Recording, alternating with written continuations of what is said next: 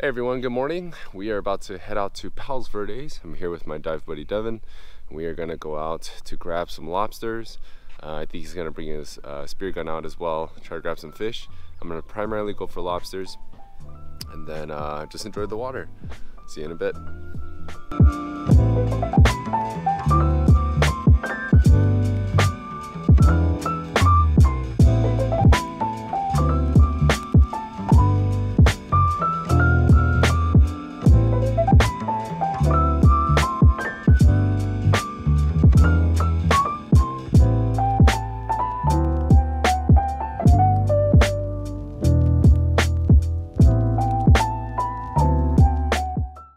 Alrighty, we are at Palos Verdes and we are ready to dive. The conditions are not as nice as we thought it would be. It looks extremely surgy. Surf is about 1.5 feet or so, so a little higher than we're used to.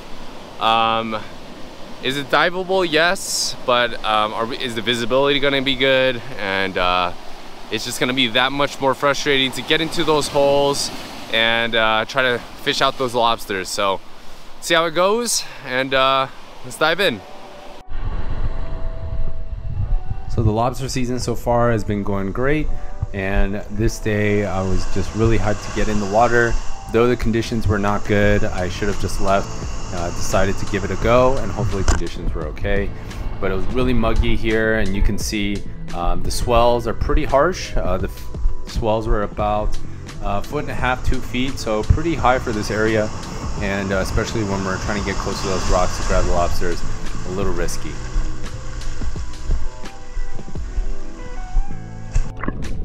And right when we head in, the visibility is terrible. Here we go. This is unedited. Just look how far I stick my hand out all the way and you can barely see it.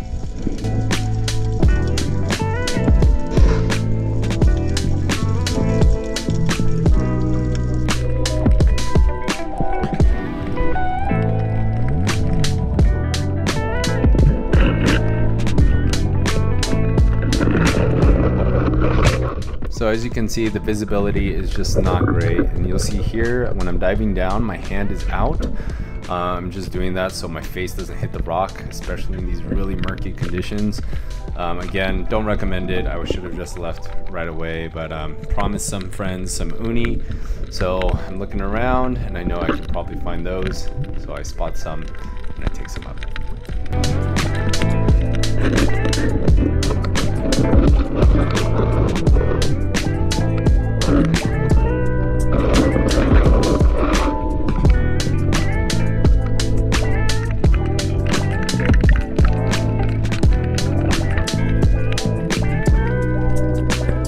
So during this clip, take a look at my hands, how I'm trying to grab onto the rocks as the surge is pulling me back and forth.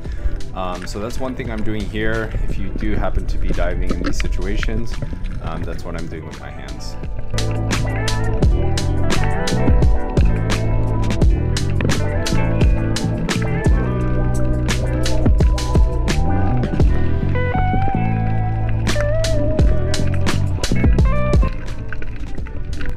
And for those of you that don't know, this is keyhole limpet, and you could actually eat these. It's pretty much like a poor man's abalone, I like to think of it.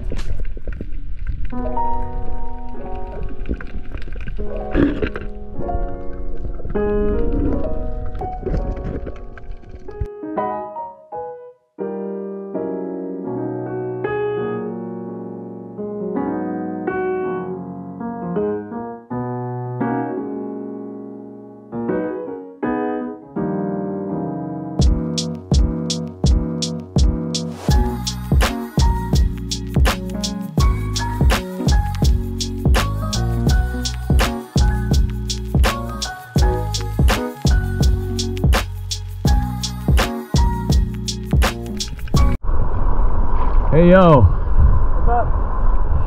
It's not worth it. Send back. Yeah, dude. Conditions are not good. Dude, it sucks today, man.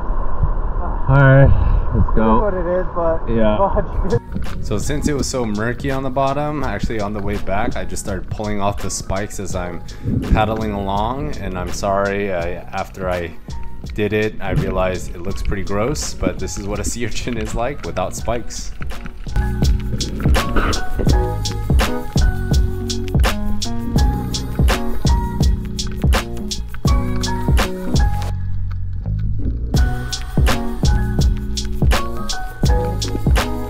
All right, everyone, we just wrapped up our dive.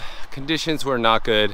I would just advise, if you're going out, just walk around the corner, take a look. It'll save you a ton of time getting ready and diving in those conditions. Not only is it not worth it, it is definitely unsafe. So we decided to cut it early, head home.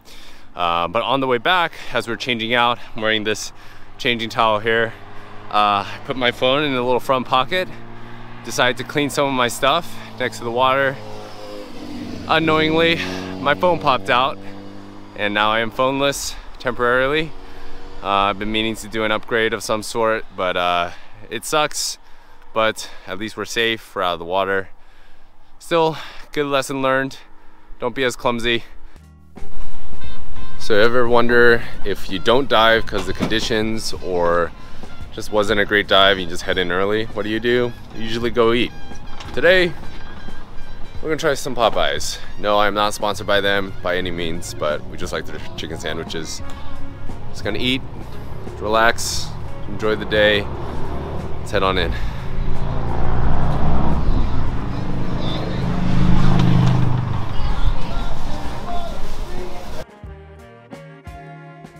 Catching your food and eating it is always fun, but sometimes you just want to enjoy and decompress after a dive, especially after a poopy dive like today, and especially after losing a phone.